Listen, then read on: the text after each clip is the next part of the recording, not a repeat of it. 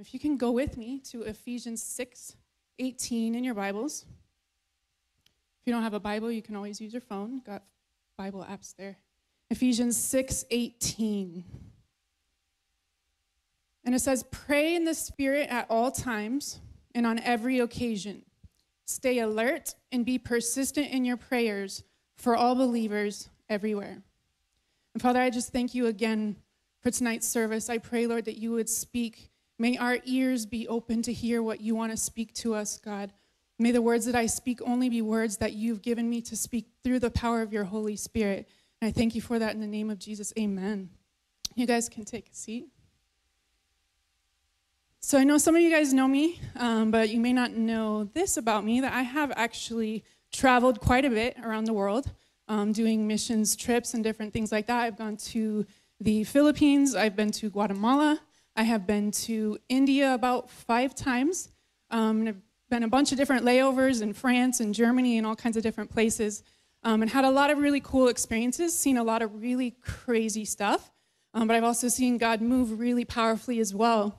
And on one of my trips to India a few years ago, I want to share with you a little bit of a story that I experienced there. And I got to India, and I was kind of praying and like, God, like, use me. Like, I want to touch somebody's life or something. Like, use me on this trip in a special way, because sometimes you go and you're part of trips and you do a lot of really cool stuff and you see a lot of crazy things, but sometimes you really want God to like just do something with you, like with somebody. And so one of the nights I had a dream, and it was kind of a 2-part dream. One of the dreams was we were there for a conference, and the pastors were there, and we were doing worship and stuff, so it kind of had a part to do with that dream. And then all of a sudden, I had this vision dream of this girl. And this girl was like running for her life, and she was running through the streets, and it was like she was being chased. And she's like running out of breath. She's running for her life through the streets of India, and she finds this house, and she goes inside, and she's hiding like in this closet, and no one's there, but she's hiding, and these people were chasing her. And all of a sudden, she's like cornered up in the corner, and she's like trying to be quiet, and they find her. And they grab her, and they took her. And she's just screaming and screaming, and I could hear it. Like, I woke up with that like scream in my spirit of this girl just like piercing scream. And I wake up, and I was like, wow, like, God, like, why are you giving me this dream? Like, what's the purpose? So I go to the pastor, and I kind of shared with him what had happened. I said, listen, I had this dream, this part first, and then this part with this girl. And he's like, okay, well, that's awesome. Like, thank you for sharing that with me. I want to pray over that and stuff. And then, like, the next day, he calls me over. He's like, hey, come here. The service had finished, and he was there with this lady. He's like, hey, this mom just came to me, and she's crying out of fear for her daughter's life. And I want you to pray for her, because that's the girl in your dream. And nothing had happened, but the mother was so fearful that she just felt something wasn't right, something dangerous was going to happen. He's like, pray over her. And I prayed over that girl, and I prayed over the mom, and I prayed over her safety. And I believe to this day that that girl is safe because of that prayer. I believe to this day that that girl is okay and her family is okay because of that prayer. And sometimes we think, oh, well, nothing crazy happened, so, that's cool. If you prayed or didn't pray. No, I believe that she is safe only because of that prayer, because God speaks. And because of my journey through those different things, a few weeks back, we were doing a series here at the church on prayer, the Lord's Prayer specifically.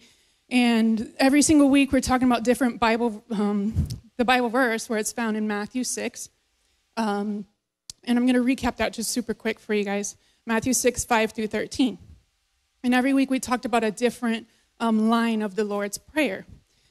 So Jesus is teaching in this prayer, just to recap for those maybe if you weren't here or weren't a part of that message, that Jesus is teaching the disciples and teaching the people about prayer and how to pray. And he's talking about how don't go be like the Pharisees who are hypocrites. They basically go and they stand and they pray. And so they look holy. They look worthy, like I got this together. Like, I'm going to pray in front of people so they can see. And Jesus is teaching them, don't be like that. Don't be like the Pharisees and pray in a way. He says, no, go into your room, close the door, and pray to me. Pray to your Father. And then he proceeds to tell the Lord's Prayer. If you don't know, it is, Our Father, who art in heaven, hallowed be your name. Your kingdom come, your will be done on earth as it is in heaven. Give us this day our daily bread. Forgive us of our sins as we forgive those who have sinned against us. Lead us not into temptation, for yours is the kingdom and power and the glory forever. Amen. That's another recap of what that is. So I want to go into that a little bit with you guys tonight, because this prayer is such a foundation in our relationship with Jesus. It's such a foundation in who we are as a Christian. And I want to go and outline that a little bit for you. And so this passage that we read, it's a pretty simple prayer, right? And I believe that Jesus made it to be just that, simple. Sometimes I think we think of prayer and it's got to be like this.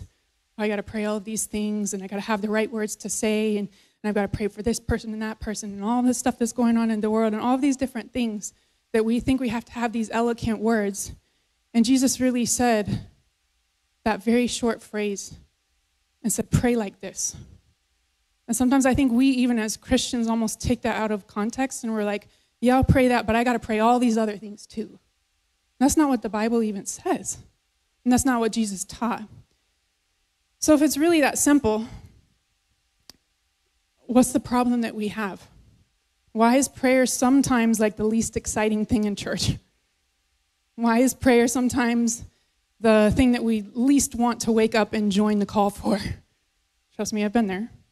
Why is prayer sometimes difficult for us to do, but yet we can stay up all night talking to our friends, but we can barely stay awake for 5 minutes? The devil knows the power of prayer, and he's going to do whatever it takes to stop you from praying, because there's power in your prayers. I'll say that again. There is power in your prayer. How many believe that there's power in your prayers? Raise your hand. Right? All right, you can put your hands down. How many of you this week have prayed, but not only prayed, you've prayed believing that there's actual power in what you're praying for? A lot less hands. That's interesting, right? And I believe that's the devil's exact plan. A lot of times we don't pray like we should because we pray safe prayers.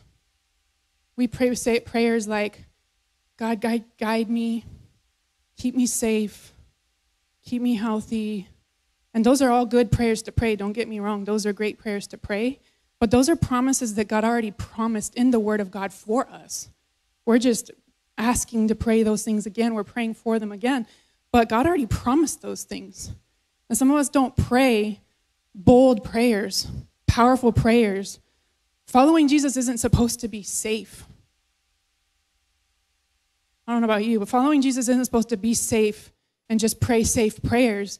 No, it's to pray those powerful prayers, those bold prayers like, God, use me. And when you ask God to use you, maybe he'll give you a crazy dream about somebody and then have you go and pray for them. And you better believe that that prayer should, hopefully, I believe that in the power of your prayer will be true. It's also possible that a lot of us don't like prayer because we haven't truly experienced the God that we're praying to. It's difficult to have a long conversation with somebody that you don't really connect with, right? I don't really connect with you. I'm kind of done with this conversation. It's also easy to get super distracted by all of the voices that we have, right? Phones, TV, Netflix shows or series that we're trying to catch up on. There's a lot of things that we get distracted by, and we really miss the most important voice of them all. Some of you right now, you might have already tuned out to the message a little bit because the topic alone is not really that exciting, not that edgy, and it's not really what you want, what you feel like you need. And we get so full of ourselves that we have no room to hear him. We're just coming to, I want to hear something that's good for me. What if it's God saying, I want you to hear what I think is good for you? And we get so full of ourselves that all we hear is other things and what the world is telling us that we should hear. And it's not that he's not talking. It's that we're not hearing what he's trying to say.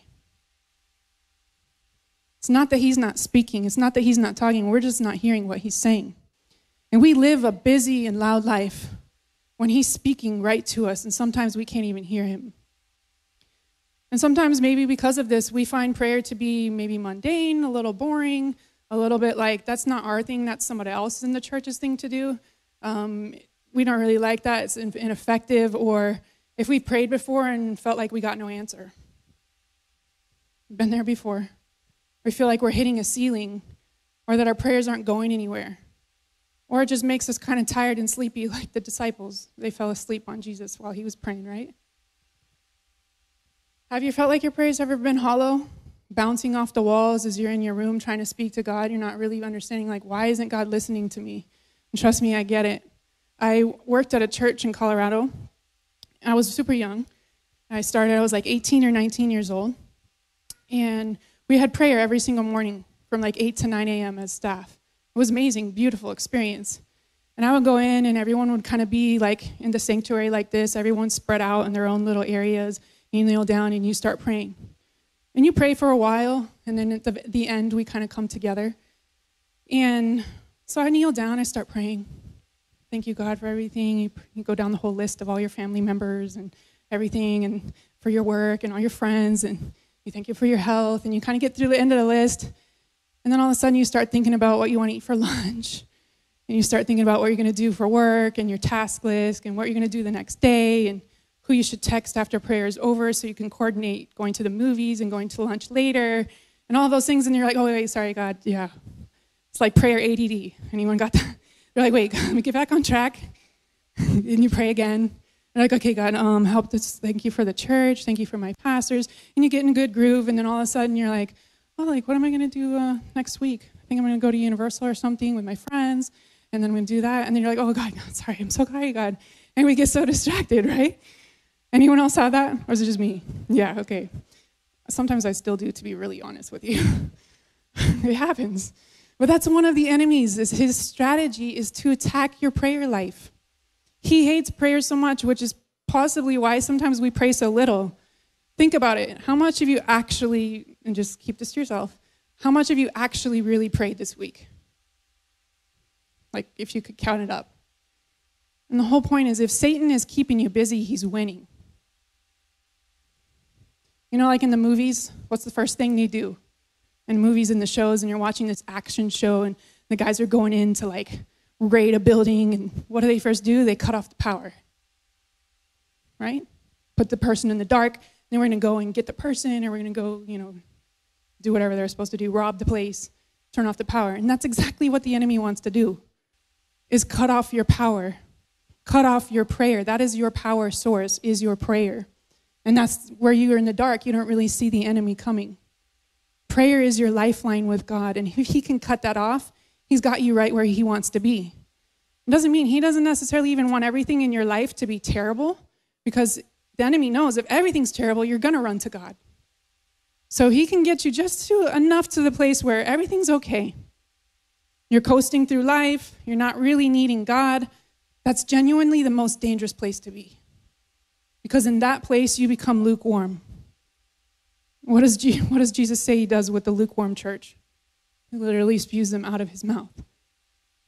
And you begin to live a complacent life, lacking the power of God. You might be reading your Bible, you might be coming to church, but you're missing a key piece, which is prayer. And that's where the Holy Spirit is allowed to manifest in your life and in your relationships. If your communication, let's say, with your best friend, your parents, someone dear to you, your boyfriend or girlfriend, if all of a sudden that was just cut off, or your phone just broke, a lot of you would panic, right? Oh my God, I can't talk to my friends, I can't text my boyfriend, I can't text my girlfriend, I can't reach my mom. Like, you panic, like you don't know what to do. Shouldn't it be the same way with Jesus? If the enemy's trying to cut you off from Jesus through your prayers, shouldn't it be the same way? He's trying to put Netflix in your face, that's him cutting off power. He's trying to put your phone and TikTok and Instagram and all these things in your face. He's cutting off your power. I'm not saying those things are wrong or bad. So the question is, how then do we feel God's presence? How do we feel his voice and hear his voice speaking to us? How do we get to that secret place with him? We have to go back to that very simplicity that Jesus taught. Jesus himself set an example of the power of prayer. In the moments of greatest trial and temptation, he went to pray. He withdrew himself, seeking guidance, seeking strength from the Father. In his teachings, he teaches the disciples, pray without ceasing. Persistently seek God's presence and provision. And in the Lord's Prayer, he addresses those that like to be seen for attention, but Jesus is telling us to pray in that secret place where it's just between you and him. He desires those moments that he can have with you, not so you can be heard in front of everybody else. And he also says not just to repeat those same things over and over again like the heathens do. Sometimes like it becomes like in this monotone way where it's like, our Father who art in heaven, hallowed be your name, your kingdom come, your will be done on earth and heaven give us this day. That's very monotone, right? Jesus says, don't do it like that. Don't pray like that. You know that I actually pray this prayer almost every single time I pray? Almost every single time. Mostly, obviously, when I'm alone, but not in some religious, repetitive kind of way. It's not to be used like that. And I grew up very much so learning how to pray this way. And this is kind of, I think, maybe sometimes comes across as like a cliche or cheesy way to present things. But I understand the relevance and importance of it. And it's used, actually, the word pray as an acronym. So I'm going to go through the acronym. Some of you may have heard it before, but I want to go through it with you because it really is the Lord's Prayer broken down for you that you can use every single day as your guide. So I'm going to go through the first one. P is praise. And I'm going to put it on the screen for you. P is praise. This is the posture of your heart before God. So no matter what feelings or emotions or anything that you have inside of you, it's worshiping God first, putting him first. The Bible literally says, our Father who art in heaven. This is our Father, our dear Father who is, maybe you don't have a natural father, but he is your Father who you can go to, who you can trust, who protects you. Our Father who art in heaven, hallowed be your name. So you're first recognizing he's your Father, and secondly, recognizing you are holy, you are worthy. No matter if my life is terrible right now, you deserve the honor and the glory because you're bigger than this, you're greater than this. I give you honor and praise and glory. Sometimes we like to come to the throne of God before giving thanks and just like, God, everything's terrible, and it was horrible. And we forget the reverence. We forget to give him that place first, like, no, God, like you are worthy despite what's going on. I'm going to share my stuff with you in a minute, but God first. Hallowed be your name, recognizing that he deserves all that honor and glory and praise. The second one is repentance, the R. Repentance. And forgive us of our sins as we forgive those who have sinned against us. So first, we know that we maybe are or were sinners. We ask for forgiveness, no matter what it is. I'm constantly, on a daily basis, God, forgive me. If there's anything I said today, if there's anything I did today, forgive me. If there's something that I shouldn't have done, forgive me. Every single day. Every single day. God, forgive us. If there's anything even in our heart that we don't even know about, that we are doing or we don't think correctly about, forgive me. And also, Lord, help me to forgive people around me, because Lord knows there's a lot of people around each and every one of us that may hurt you, that may speak things against you. God, I forgive them. Much easier said than done, especially if someone's really hurt you. But that's the second piece. Always forgiving. Unforgiveness, bitterness, hurts, any offense, even impurities and fears and worries that you have, all of those things hinder your prayer. And you have to ask God to forgive you and ask him to help you forgive those around you. The third one is A, for ask. And you're asking God to give us this day our daily bread. This is asking the Lord for wisdom and guidance. Guidance to speak the words that he wants you to say throughout the day. Guidance to speak to people that he's put in your life, or to even just make an act of love to somebody around you that needs that. This is asking God. This is the bread that your spirit needs to operate throughout the day. And lead us not into temptation. You're asking God, help me not to fall into sin. Help me not to slip up today. Help me to watch my mouth. Help me to speak kindly to the young people around me at school. Help me not to fall into jealousy or envy or any of those things come at each and every single one of us every day. Not to be trapped into that. And ask God not only for those things, ask him for boldness. We're just talking about that. Ask for boldness. Boldness to do his will. Asking him to help you. Boldness to be obedient to him. Not the safe prayers of just asking to complete the promises over your life, which are great, but also those bold prayers like, ask God to use you. Literally ask God to use you. Ask him to help you throughout the day. And one of the most amazing ways that we can ask is by scripture. I'm going to ask if you can put that on the screen. So I was reading a book, and so a lot of the categories in the book at the end of each one had all of these Bible verses at the end. And I just thought it was amazing. I don't know if you guys want to take a picture of that when they put it up. But it talks about your passion, your focus, your identity, your family.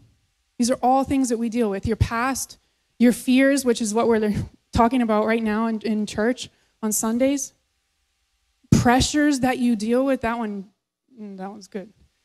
Hurts and relationships. These are all amazing areas, and I would encourage you to take these scriptures and use them in your prayer time. Maybe you just want to focus on one a day. Maybe that you're hurting. So open your Bible to Mark 11:25 and pray that Bible verse. When you pray the scripture, it'll change your prayer life. And many of us also ask for a lot of natural things, material things, which are okay, but our main focus should be to ask for eternal things. Ask the Lord for the salvation of your family. Ask the Lord for the salvation of your friends. Ask the Lord for the salvation of your parents, your grandchildren, your kids. Ask the Lord for salvation for your cousins, anyone around you that you know. Those are eternal things that you might ask for years. But I'm going to hit that later on the consistency. And then why, the why of the pray, not why, the why of pray, is yield. And yield is really yielding like you do on the streets when you're driving, and you yield and you kind of like stop for a second. It's like giving that moment to God, like, your kingdom come, your will be done, whatever direction you need me to go in today, on earth as it is in heaven. Yielding to his kingdom, not your kingdom. It's asking the Lord for his kingdom to reign in your heart, in and through you as you go throughout each of your days. This can apply to everything.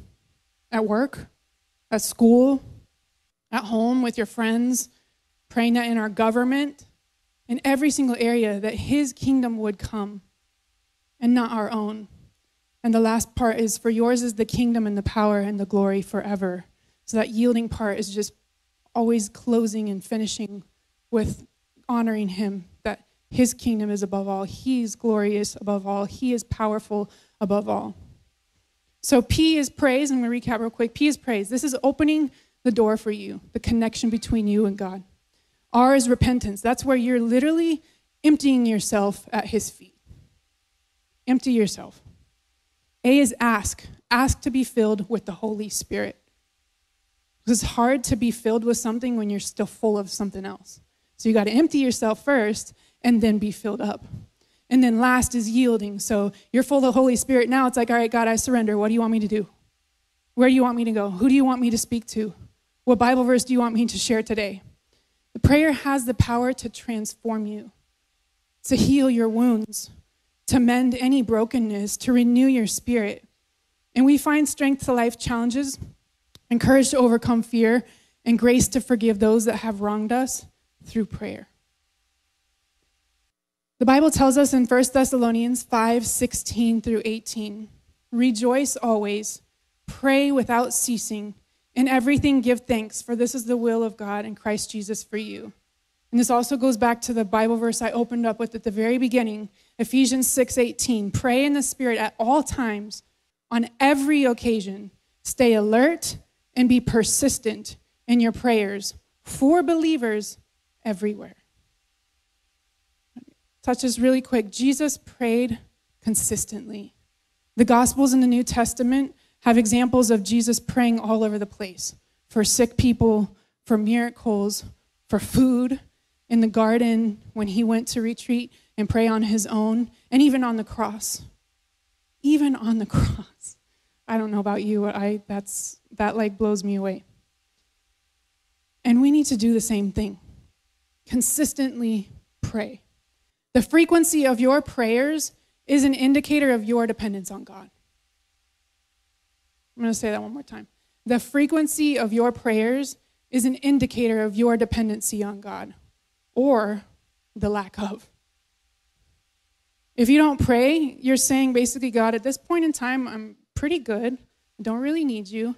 And that's where you start to become lukewarm. And trust me, prayer can be, like Jesus said, so simple. Pray when you wake up. It doesn't got to be for an hour. Pray as you're getting ready. Pray in the car. That's like my number one place to do it. Pray in the car. Pray in between classes at school.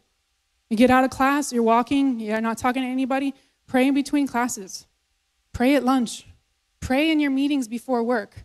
I'm very blessed to work in a Christian organization at a school, and every meeting we open with prayer. And it's not those like, oh, Lord, thank you so much. Bless you for this prayer. It's literally sometimes we pray with our eyes open. God bless this meeting. Thank you for everything you're going to do. I thank you that you're going to speak it through in us in the name of Jesus. Amen. That quick and that simple. But recognizing in every moment, everywhere that you can, to pray. And go before a conversation with somebody that you know you might need to have, pray first. You learn about that in Nehemiah. And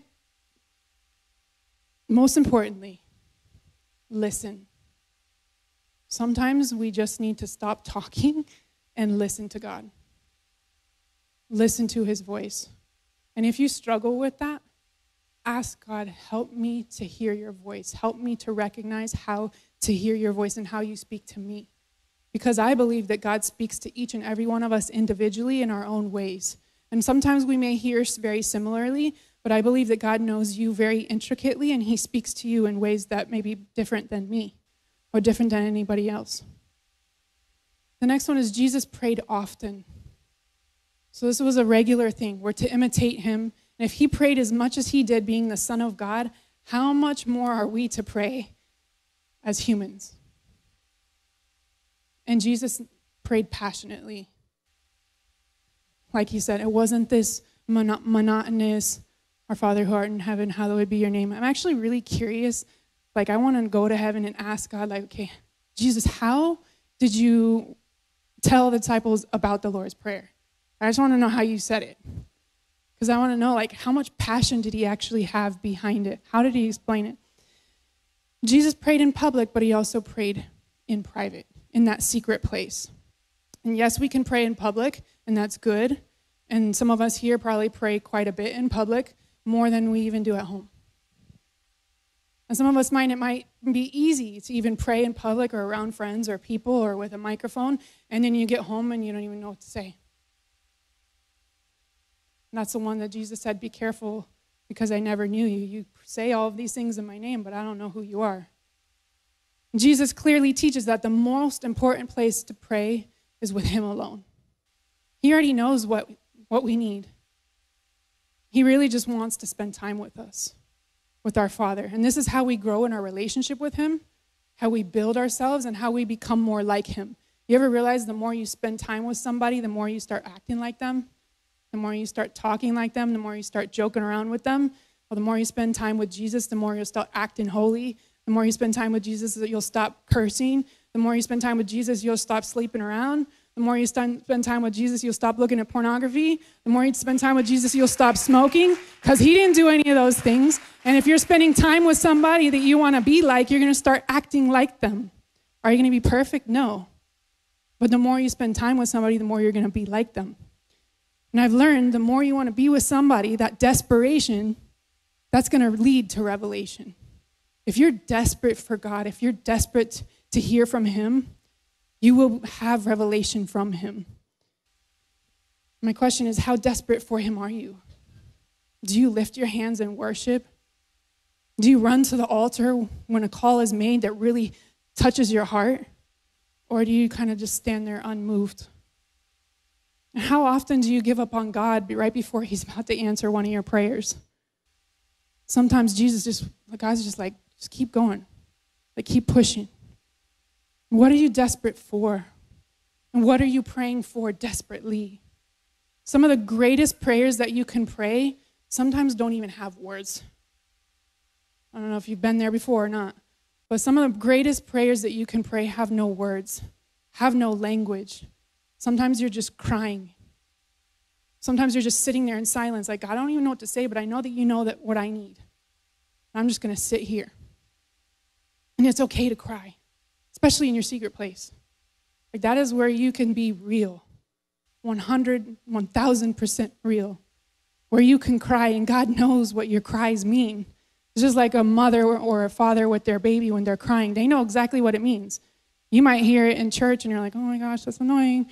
And then the parent knows immediately what it is. They might be hurting. They might not feel well. They might need a diaper change. God knows our cries too. And he knows. Sometimes you just go to his throne. But let God hear you. Let him hear your cries, even if you don't have words. And let him give you that revelation that you need. Prayer is about intimacy with a person named Jesus, not just about answering a petition for you. It's not just about speaking, but it's also about listening. It's in the silence of our prayer that sometimes we find those answers, that guidance, that wisdom that's beyond our understanding. And this all happens in that secret place. And in honesty, we need to make that secret place a routine. A lot of times you guys hear, how many of you like routines?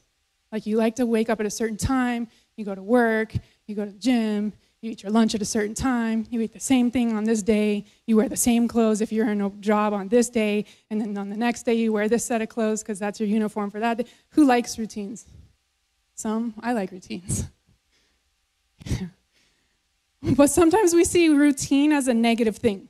We say things like, we don't want to just go through the motions of blank out of routine and then lose the passion for it. How many of you have said that? Like, I don't want to just go through the motions of going to the gym and doing the same thing all the time because then I'm going to lose the passion for it. Well, I don't want to just go through the motions of going to church all the time because if I go too much, then I might just lose passion for it. Or I don't want to go through the motions of worshiping or praying or reading my Bible like at the same time every day because I might lose passion for it. But then you miss one day and and then you miss another day and you're kind of off your routine.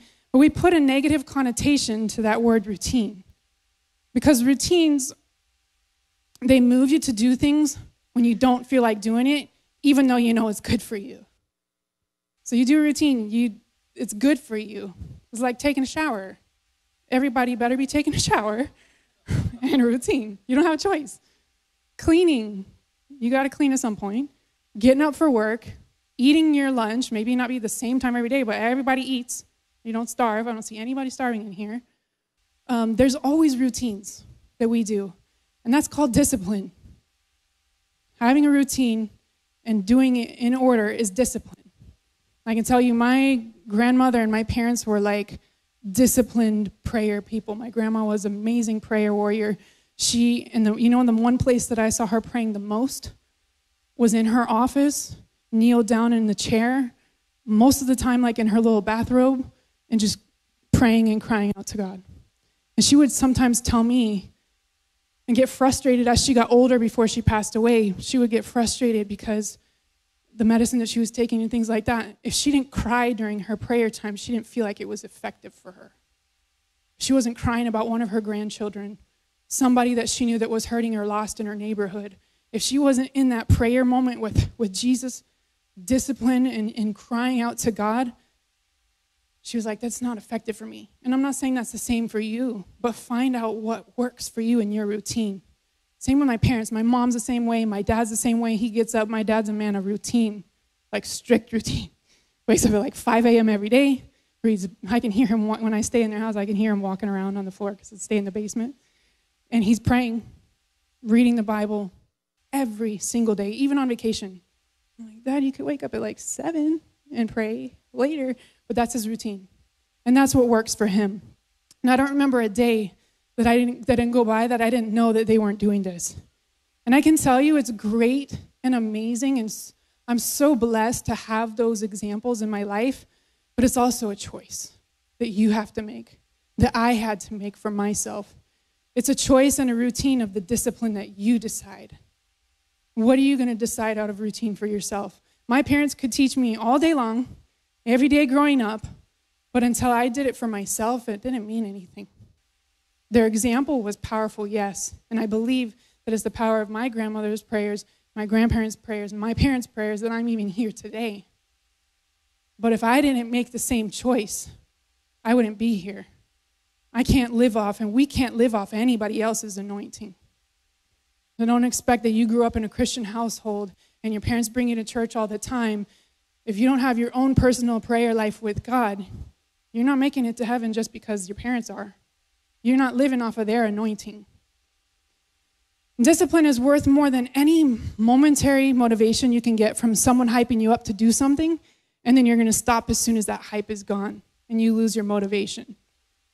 So camp is coming up really soon, and I can probably guarantee you, yes, I know we're very excited, woo! But I can probably guarantee you that some of you may have lost your motivation you got from last year's camp, being hyped up, God changed my life, doing all these things. You started a routine, and now it's not the same, or it's gone. And a lot of times that happens. And you just got to realize when that's starting to happen, push back into your routine. Push back into your discipline. A strong prayer life requires that discipline. It requires you to implement a routine, to keep you doing what's necessary, even if you don't feel like doing it, but you know that it's necessary for a healthy relationship with God. So create a routine and commit yourself to it. Even if it's different times, different days, put it in your calendar, put it in your phone, but make a routine for yourself. And some of you might have a routine, and it's kind of like I learned from my husband who loves working out, that if you do the same workouts all the time, you are going to go stagnant, kind of plateau, the right word? And you got to change up your routine. So it's not that you're not working out, you're just changing it up. So some of you might have a prayer routine, but you're feeling a little stagnant. You're like, I don't know what's going on here. I don't know if I really want to pray. Change your routine. Change it up. Change the times that you pray or the times that you have. Go to even a different place or a different room in your house. But I'm telling you from experience that prayer is powerful.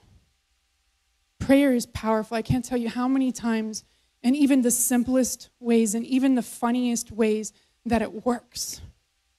Prayer works, and God wants you to have those bold and powerful prayers like the experience I had in India, where I know without a shadow of a doubt that prayer worked because of the Holy Spirit, not because of me. But I allowed the Holy Spirit to work. But also, God wants to meet you in the littlest stuff. And some of the things that I think in your own relationship, God wants to meet you there. And I'll share with you real quick, closing here, that God wants to speak to you in some of the most funny ways, but so that you know that He knows that you hear Him. I don't know if that makes sense. So this was a few years back, and I was walking at work, and I was outside, and no one was around. There's a piece of trash over there near the playground, and I just kept walking. And I got close to the door, and I knew I was I should pick it up. This is really petty, I know. I was I should pick it up. And I just felt like that. This sounds really funny, but I felt like that burning in my spirit, the Holy Spirit's your heart's pounding because you need to go to the front of the altar. I'm by myself at work outside, okay? This sounds crazy. And I'm oh, the Holy Spirit is really telling me to pick up a piece of trash. So I walk back, and as soon as I pick it up and I'm walking it to the garbage, I just felt this joy from the Holy Spirit, but knowing that God was I see you even if nobody else sees you. And I know that you just be obedient in the little stuff, God will entrust you with so many bigger things. And still to this day, I'll walk around work, and sometimes outside and I see trash, and I'm all right, God, I got it. And I kind of you have that, I just laugh with God. It's almost you picture in your head that God's smiling or laughing at you, even though you can't really, yeah. Anyways. But I laugh. But those are those simple things that God is like, I want to meet you there in the funniest way or in the weirdest way when you know it's literally only you and him. Because there's so many times where I'm like, I just pick up trash and I'm like, nobody sees this. Nobody going to care. Like, the people that clean will pick it up. And God's not the point. God's just wanting to know, are you willing? Are you going to be obedient? Will you spend time with me?